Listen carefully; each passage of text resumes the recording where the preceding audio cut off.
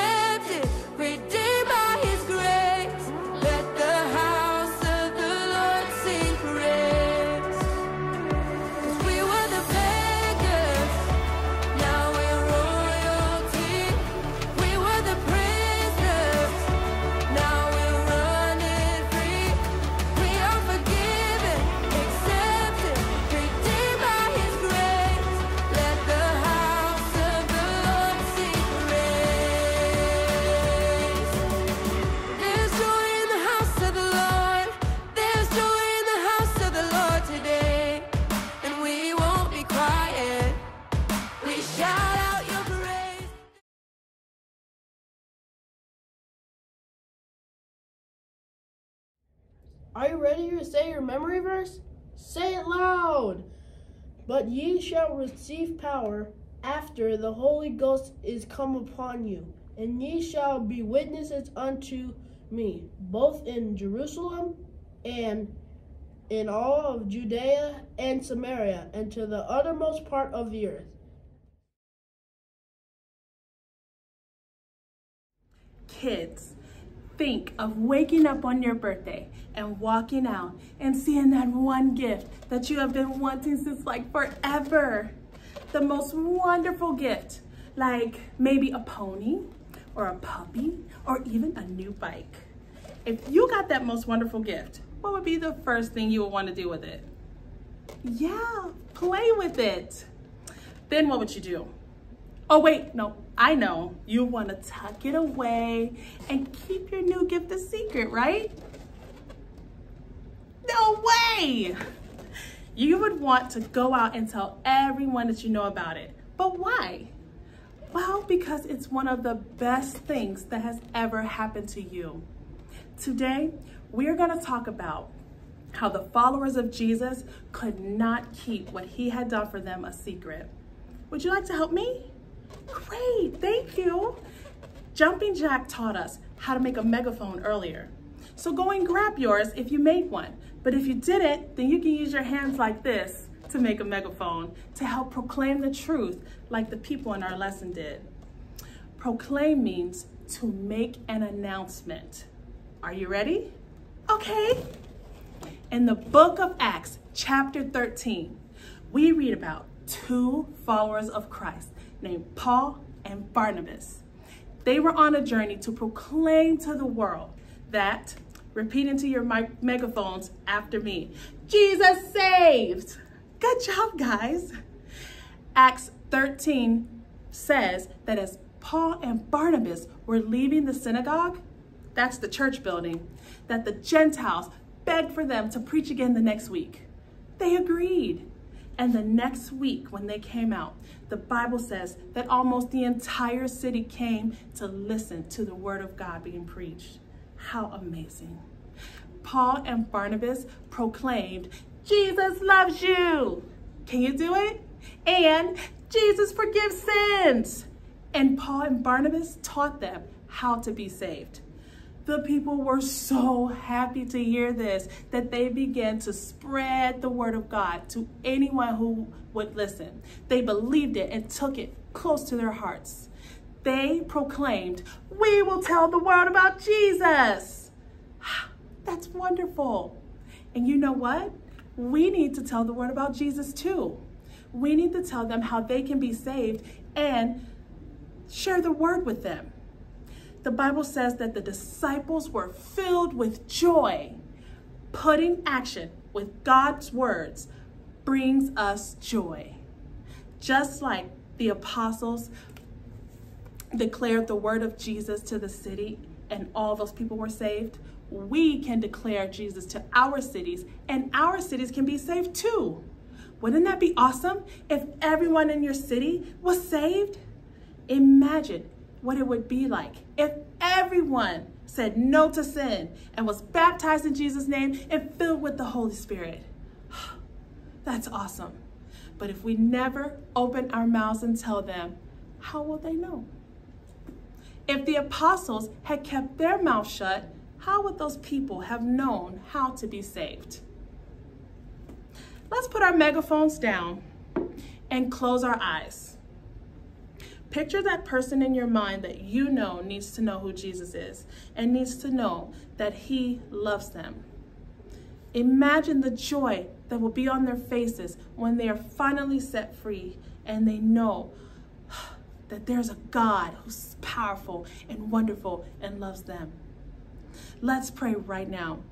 Jesus, just like you did for Paul and Barnabas, we are asking that you would give us the determination and the courage to take action and proclaim you to our cities so that they can finally believe and receive that you have always loved them and that you died on the cross for them. Jesus, we want to tell them that you have a wonderful plan for their lives. Thank you so much, Jesus.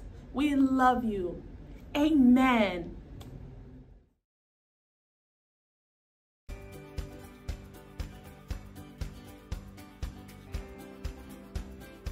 In Action City today, can you guess what we're gonna do? We're going to proclaim. You got it. You made that megaphone in our craft time. So get your megaphones out and get ready to proclaim with me the great things that the Lord is going to do. So get you a hand, get your megaphone, write proclaim on it. And this week you go out and you tell others the awesome things that the Lord is doing. And don't forget, proclaim his greatness. All right, high five. All right, kids, don't forget to proclaim Jesus to someone this week. That means to tell someone about Jesus. Oh, yeah. To proclaim means to tell somebody about how awesome Jesus is. I just said that. Oh well.